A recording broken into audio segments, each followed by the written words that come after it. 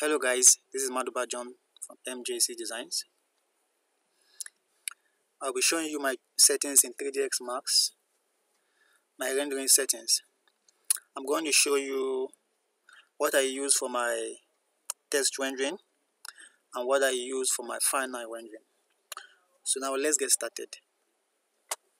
Basically what I do is I go to my setup, my rendering setup.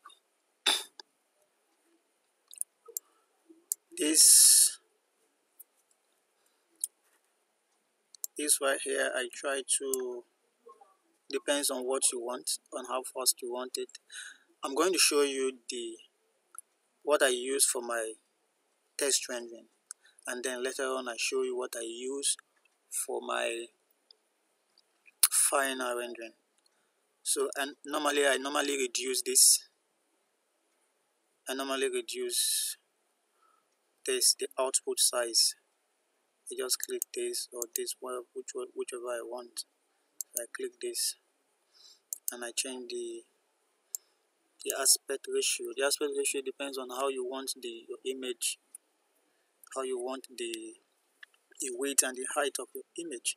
Sometimes I use this, depends on what I want to render. 0.8. Okay, so it depends on the view I want to render. Like this view has this right here, so I'm okay with this. I go to the vray,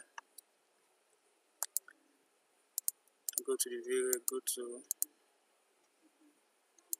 global settings, try to see what I check. Nothing there. I use bucket type. The image sample, I use bucket type. And then in my image I use Mitchell Natural Valley. I use this Mitchell Natural Valley. Mind you, this is vray 3.6, so the layout there's some things that are added in vray 3.6 that might not be in vray 3.0, vray 3.2, or vray 3.4. I'm not so sure, but you might see something different, like the bucket might not be there. And you come to the bucket image sampler. Sometimes I love to increase this. This is 1 rather for the test rendering. Sorry, this is 1. I make it to 1 for test rendering. I make this to 4, and I make this to 0.0001. Yeah, it makes it renders fast, but the noise would be too much. The noise on your image will be too much. But this is just the idea of test rendering is just to know, to see how your lighting on your scene, if your lighting is okay or not, if you're satisfied with the lighting, if you're satisfied with your texture, reflection and glossiness and all that. So this is what you do instead of using your final rendering to do a test rendering, so it wastes your time.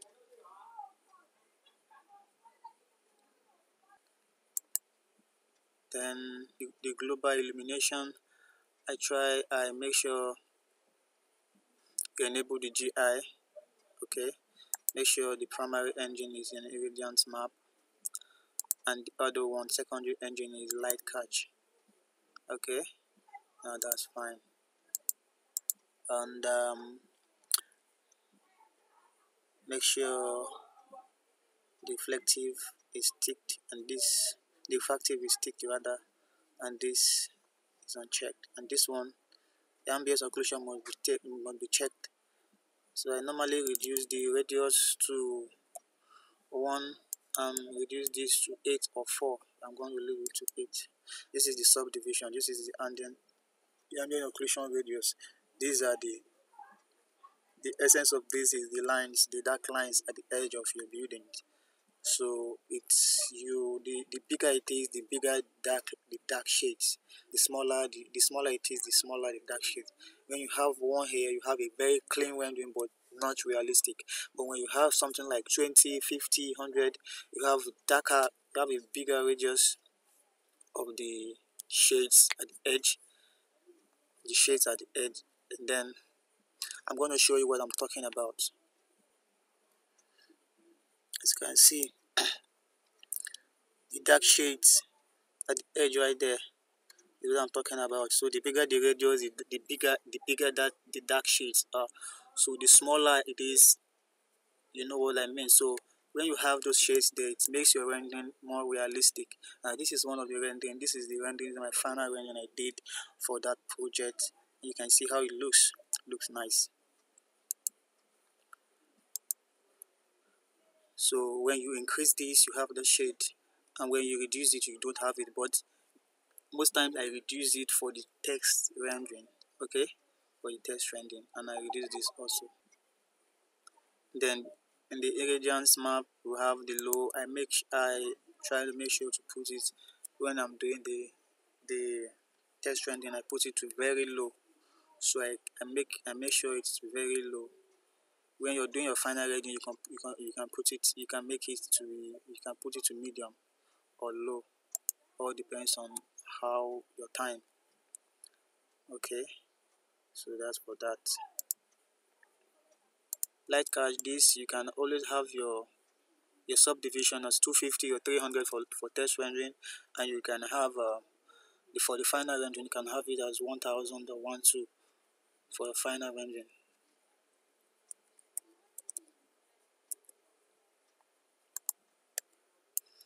I'm going to just leave it at 1000. That was the final rendering.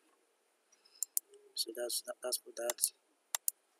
And go to the settings.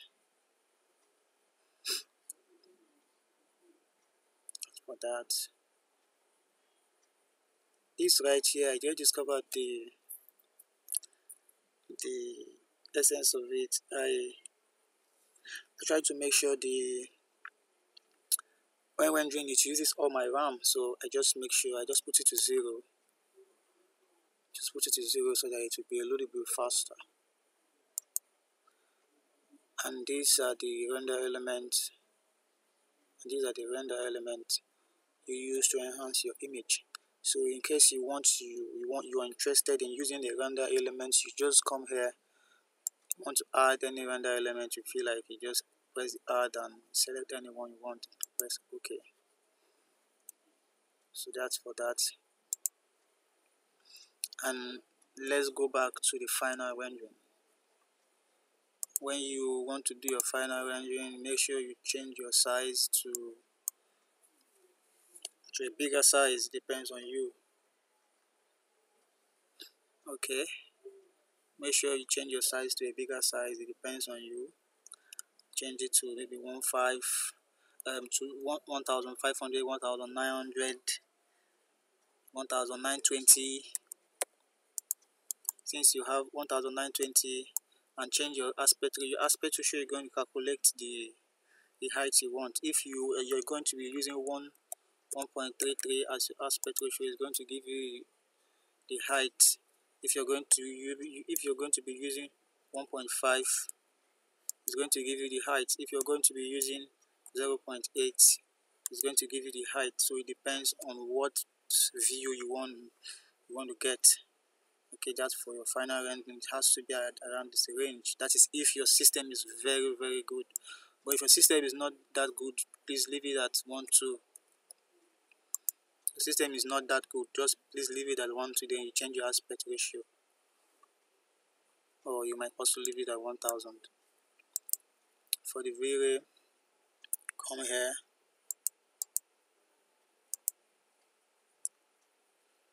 The settings remain the same. These settings remain the same. Most times what we change is the figures. So for the view for the bucket image sampler, you come over here, you change this. You might want to change this to 4. For the final rendering, that's if your system is very good, but your system is not that good, you can just keep it as 1 for this, for the minimum subdivision. But if your system is, then just come to the maximum subdivision, you can always change it to 15, 20, 25, what you want. But if your system is not that good and you also want to have a good image, you can just leave it at 12. For the noise threshold, this noise threshold, what it works for, it kills the noise on your image. It kills what? The noise. Those little dots you see on your image that makes it looks quite rough. This is what changes it. If you want a very fine image, you can always put this figure to 0.005. Now that's fine. But if your system is not that strong, please just leave it at 8. Okay. So that's just one of those disadvantages of having a not so good system for rendering. So you're just going to try to reduce your settings a bit, try to compromise your quality of the image. So for standard, just have it 0.005. This remain the same, this remain the same. For the GI remains the same. Then we are going to change this, the ambient, the radius. We can always, I normally put my radius to maybe 20, 30, 50, within that range. It all depends on what I want. Okay, I don't want too much dark shade at the edge there. I'll just reduce it, maybe put it at 20.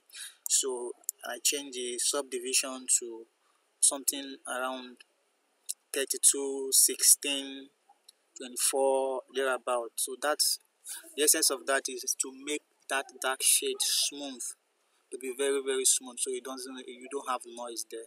So that's the essence of it. And I try to make sure my radiance map is at medium, or if you don't have a very good system, you can just keep it as low. So that's for that.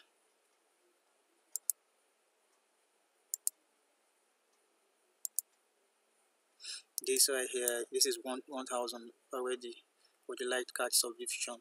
So we can always leave it at this if you want to, and change it to 1200 or 1500. So it all depends on how fine you want your image to be. Remember, the higher the numbers, the higher the time. Your render time increases.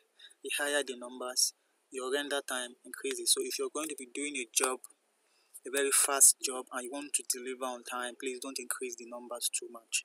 You're going to stay for hours while it renders. So that's for that. And finally, if you're using Domelight, please make sure you check the settings, the subdivision, your Domelight. Okay, make sure you change for those that doesn't have this 3dsmax, that doesn't have list, I'm going to show you where you change it. You just click your Domelight. I checked my Domelight, but I'm going to show you how I checked my Domelight. It was checked already, so just go to where your Domelight is, pick it, come to modify, and then you change the subdivision. I use 24, sometimes I use 32. So this gives you finer image, a smoother image that are very, very smooth with very, very less noise. This gives you this number. When you increase it, it gives you a finer image, but at the expense of your render time increases. So, but if you don't want your render time to increase, please just leave it at 8. Those numbers you have to change, please just leave it. Don't increase it too much, so your system don't hang for days. Now that's that. Let's go back to our setup, render setup. So I'm going to show you how to save these settings. By the time you are done with setting everything and you want to save it, because you don't want to go back doing them all over again.